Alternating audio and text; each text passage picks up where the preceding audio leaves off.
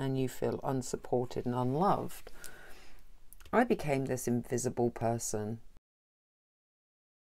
I just want to quickly mention that we have now hit 500 subscribers, and therefore the competition is live. It's to win this little everlasting journal, which is black and white themed, full of journaling cards and bits of paper and secret pockets, and you just flip it round and round and round and you keep going.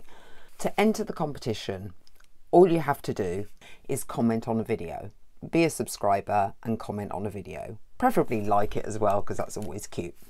I'm not sure how I'm going to be able to contact people for the competition, like the winner, basically. Whether you can do that through YouTube or not. So I thought the best thing to do is if you joined my Instagram, where I can definitely message people. And I'm going to put the title in the subtitles. So it's Journaling with Jamie as an Instagram. Then when I try to contact the person who wins this, which will be drawn on the 20th of October 2021, I will then have a way to contact them easily. I hope that makes sense. I like to collage something onto the base before I do any kind of art journaling or anything else.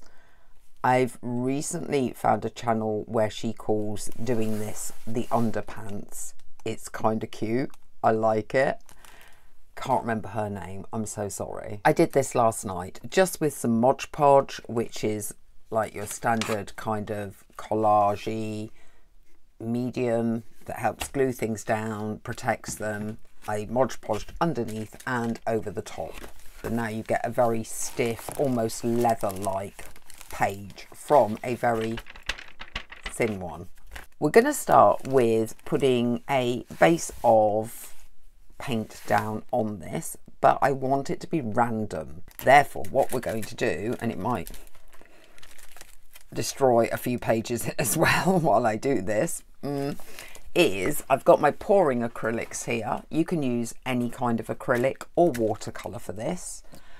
It's just a question of having that more fluid look, and I am not even going to look. I am just going to pour some acrylics on here. So I'm not even looking at the colours that are going to come out. I'm just grabbing them and dropping them down. What I'm now going to do, I have no idea what I'm doing, obviously, is I'm going to spray these to try and make them more watery. And then I'm going to lift this baking paper up. I can't remember what you call this in America. I thought it was kitchen paper, but it might be that you call it wax paper. And then I'm going to try and pour these colours into each other.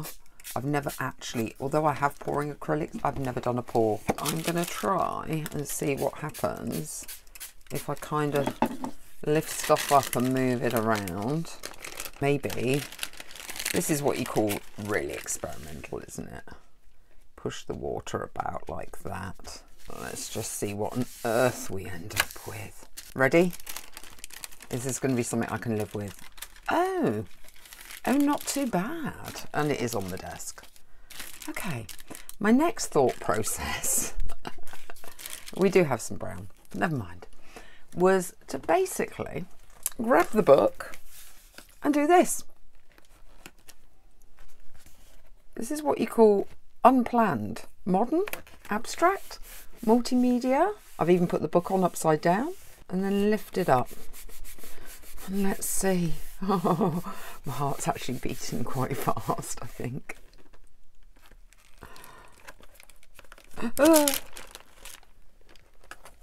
Oh, okay. Okay, that kind of worked. Right, we're going to leave that to dry. I've actually been away from this for a couple of days because my printer wouldn't print up some photos that I needed for my idea properly, so I had to go somewhere to get them printed, which is annoying. Anyway, the idea is to represent my 2 times in China and what that meant to me. The first photo is when I was first there, and the second photo is 10 years later. I don't really want to cut up original photos of mine or pay a fortune for reprints. I've also picked up this second-hand book for £1.50, which I thought might have some nice images in it. I mean, immediately there's a Chinese cabinet. Because it's representing 10 years apart, we will be changing part of the background. This is just the starting point. So there will be more paints, painting, sticking, gluing, all sorts coming in. Back after I've done a lot of cutting out. I'm back with a lot of images, some of which I will not be using. I need this as a template. In the original, I'm sitting by a table. And where's the other photo of me? Aha. Okay. 2007, 2017. 2007, 40. 2017, 50 years old. Not that that's necessarily the most relevant thing about this spread, but just thought I'd explain that. Now, originally I'm sitting at this table in the sun in Shanghai. What I wanted to do was give it a Chinese table. I cut the doors off a cabinet, so it's not a table, but it doesn't matter. And then there's another one somewhere, I think. That is not necessarily going to fit on the page, but that's okay, we can cut it down. I need to be sitting on a chair. See, very organised collage this. And I need to cut the chair off and bring the table right down to the bottom. When I put the chair on, I'm going to bring it right down to there. Let's pop that down. I'm going to get my knife, cut down that bit. Let's just get this person down on the side here. This is me. We have lots of Chinesey elements. Got words. Don't even know which way up that goes. That's bad, isn't it? I could be putting it upside down. What do I know about Chinese writing? It's going to be that way. I don't know that much about Chinese writing, but I do know it's going to be that way. We've got more Chinese writing. We've got a pagoda. We've got a dragon, which does need some more fussy cutting or some black. I might just put some black in that actually, rather than try and fussy cut anymore. Got Shanghai skyline. I quite like that there. A moon. A sun. Those doors are for a beautiful hotel. More Chinese words. That can go in the bin. Got a little parasol. Got some Chinese words. Got another more Chinese words. Got some black Chinese words. Got a fan. Oh yes, we've got lots and lots of elements. Not all of which will probably get on here. We have to start making decisions. Well, I already like that dragon there. And that was just thrown down. So that's decided where that's going to go. Have I got him the right way round? Nope. Well done, you. Obviously some bits are going to be a bit harder to stick down than others because of the spikiness. Amazingly beautiful Chinese dragon. And that actually is a Chinese style king or emperor you could have sitting on the table. Right, let's put some bits on here. Got a moon. How do we want to do this? I wanted to get the idea that it was Shanghai down, and that is the skyline with the Pearl Tower, which was my favourite view skyline, even though it wasn't local to where I lived. It was on the Bund. Still the one thing that reminds me of Shanghai more than anything else is that Pearl Tower. And then I wanted one of these, him maybe, and we've got a pagoda as well. It's creating a bit of a bottom scene there. Oh yeah, we got that, haven't we? Those doors. Bring that down there.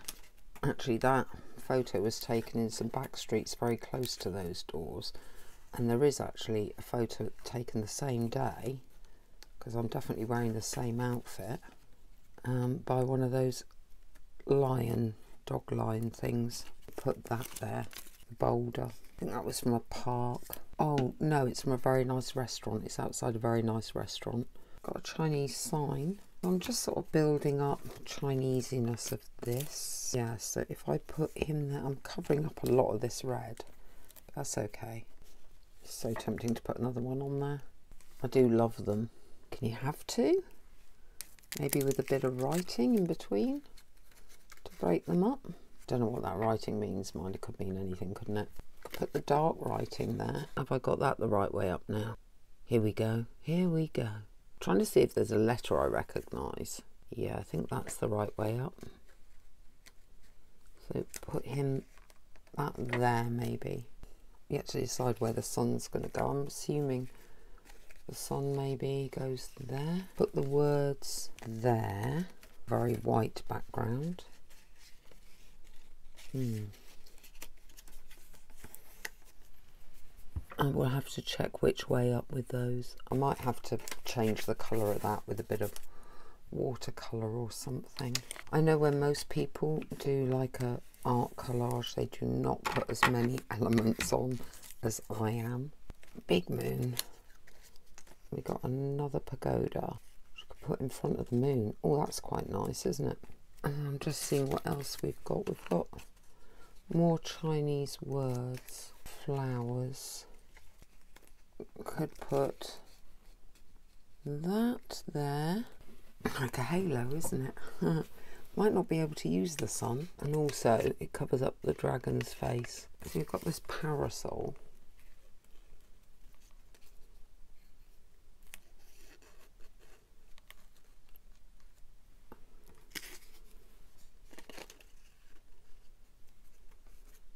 That's probably upside down as well. I'll need to check that in a minute. Might not be using that one. Oh yeah, got one of these. Is gonna have a crown. How cool is this crown? I think that's where a crown would go. I don't know, I've never worn one. Okay, I'm putting it there. Baubles. If we want them. I'm not sure we do. You could hang one off there, I suppose. Bring your eye over to that red. Bring her over to... I'm not sure. I've got little ones. I'm just wondering about earrings. At least with the European Vogue on it, I know which way up the lettering's meant to go. Okay, well, we used a lot of those images. Now it just needs to dry off, and then we're going to do the next stage. Right, guys, it's taken me a whole day to come back to this project. I think because the projects are quite personal to me. This is like art with purpose, art for self-discovery, self-empowerment, history, storytelling. I don't know what else you could say. I think because of that, it takes me a little longer to think my way around what I'm doing. Whoops. And pouring out too much paint. And this paintbrush has actually had glue on it, so it's quite stiff.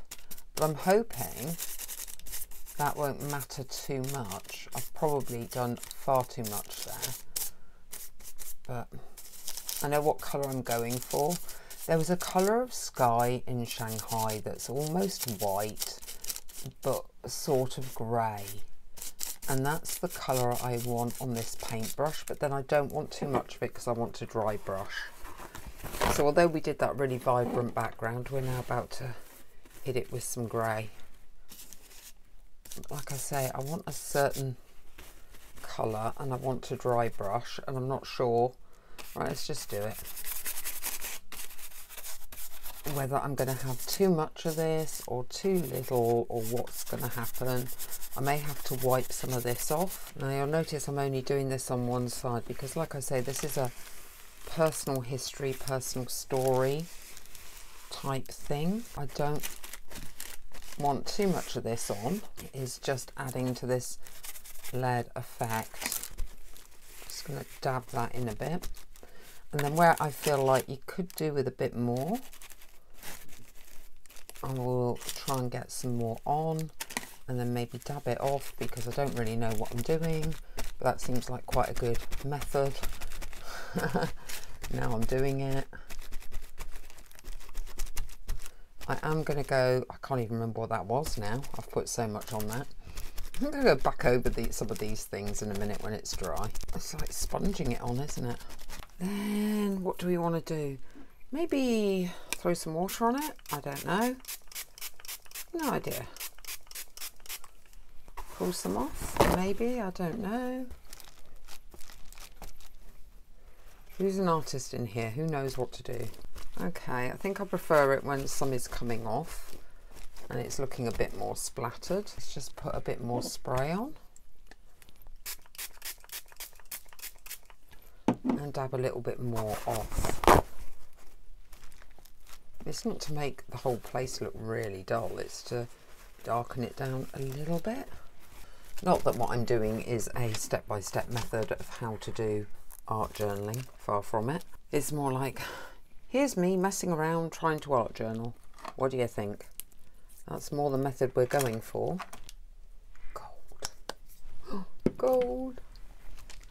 Oh, and he sang Spandau Ballet then. I couldn't stand that record either. Much preferred them when they were still new romantic and when they went into that whole soul vibe thing. Right, what do we want to do? I think I just want to dry brush the gold on, or brush the gold on. Probably not even dry brush it, just brush it over.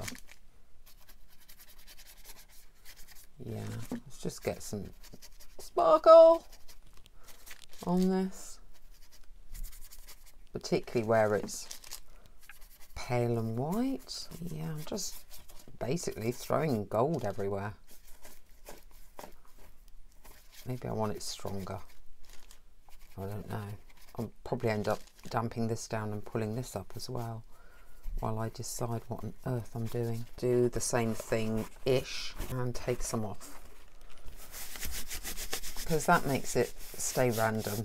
I have ideas, but I'm keeping with the random idea as well, that the art will decide. Let this dry and come back and hopefully finish this tonight with the next few stages. I think myself and the black watercolour pen have become very, very good friends. I am going to do a little bit of outlining around here and then see how I feel about this. I like this temple against the moon.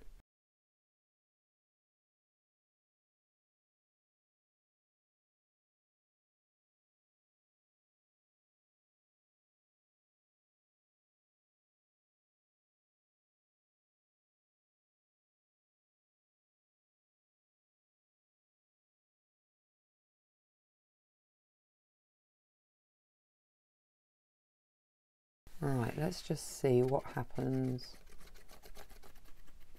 if we try and encourage it down the page a bit. Let's just...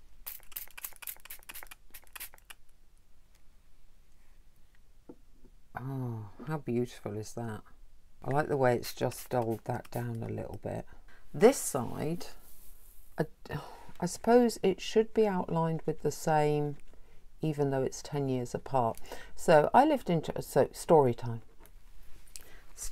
while I just debate what I'm doing with this side. I lived in China from 2006 to 2008, and then I returned to China for a week in 2016 or 17, yeah, 2016 and 2016 and 17. So 1 year it was actually, that actually was around my 50th birthday. I actually had my 50th birthday in Shanghai, in Xintandi.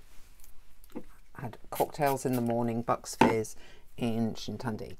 Anyway, the message behind this picture is the change between that picture and this picture, and the difference 10 years can make to a person's growth and development,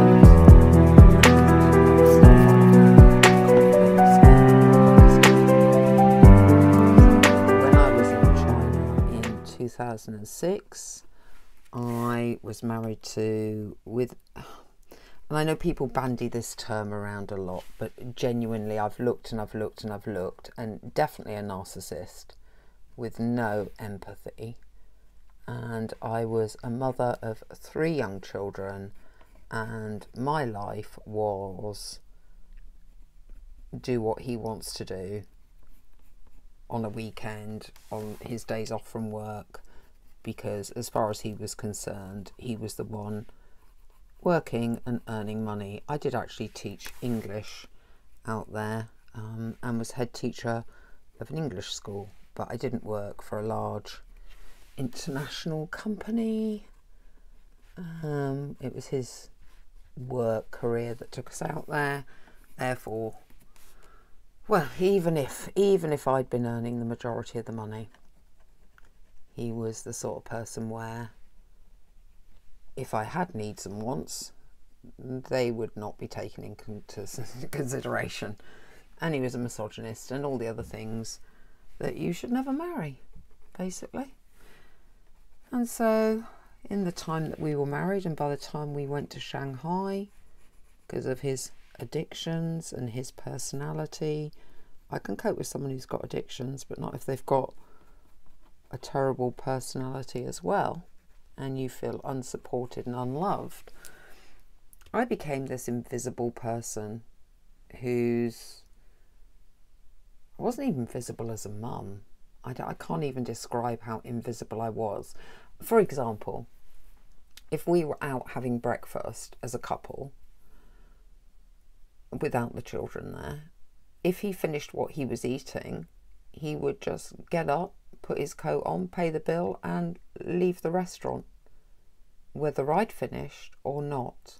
And I think that particular incident, it happened more than once, but the one I'm remembering, because we then went on to go and do what he wanted to do for the rest of the Saturday or Sunday or whatever it was. The children had a, as most expat children do out there, had a, i.e. a nanny. And my life was just like, I don't even know, like trotting behind him as like a little puppy dog. And I do not recognise that person. I wasn't that person before the marriage, and I'm certainly not that person now. And that's what this storyboard is about. And I don't know how much more I need to do to this, to be honest. I might just use the black to highlight me, highlight my little crown, because although it seems quite vain, the emphasis of this story is I came into my own power as a result of him leaving me homeless with 3 very young children on a plane back to the UK at 41. As a result of that event, which admittedly at the time anyone would go, "Whoa, didn't you break down?" A little bit. But you have to crack on, and as a result of cracking on, over the next 10 years, I became the queen. So that is the story behind this piece of art. And I do prefer art that has a message. And the message, I think, is it doesn't matter. It doesn't matter what's gone before. It doesn't matter how old you are. You can be your own power. You can do it. You can become the queen of your world, your life. And I didn't do it till I was sent packing when I was 42. I started to become whole again at 45. I'm now 54 and I'm still working on it. We're all works in progress. And that really is that story, the story of this piece of art. And yeah, that plays on history. And the next piece of art we do maybe will be a bit more kind of, you know, in the current. Well, this is current because I'm still in development. No one stops growing, do they? This is still, I've still things to conquer in my insecurities and all the rest of it. Not sure about that bit. I'm just doing that to try and make that stand out. I might, when it's dry, put some gel pens and get some glitter on there as well, on that crown, if you can't read it, which is a hard font to read, to be honest. Grey ink for this one. I might need a sponge actually. I don't want to dull it down too much, but equally I don't want it to be.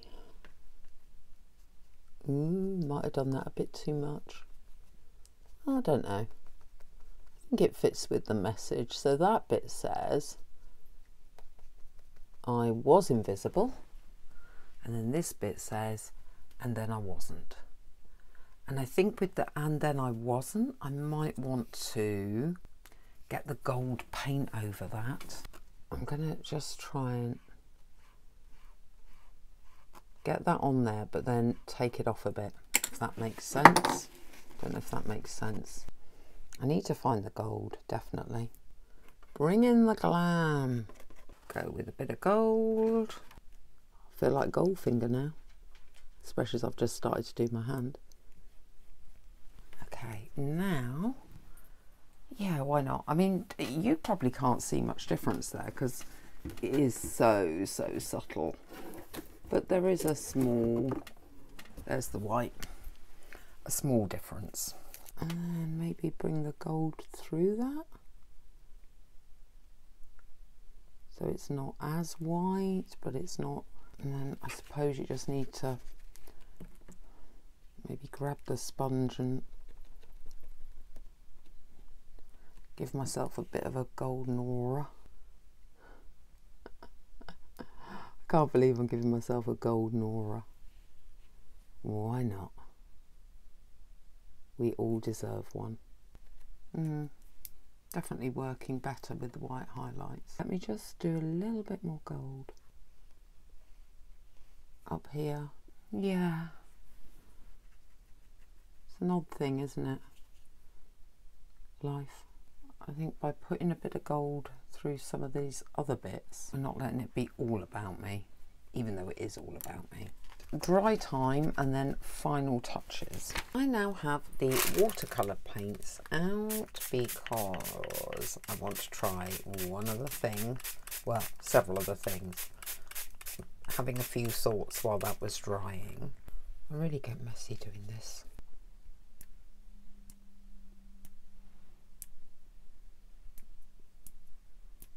I am avoiding me, by the way.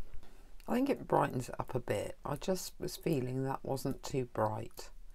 We're going to make it grey. And we're going to do basically the same thing, but on the other side. So it's mirroring. Actually, I'm just wondering about...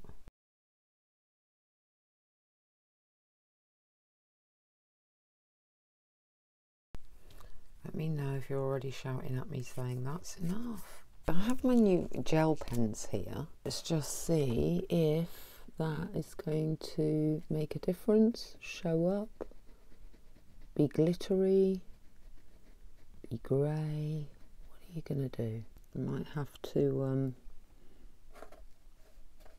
smudge it a little bit because I'm having to put it on quite thick. Bits where it's a bit too strong.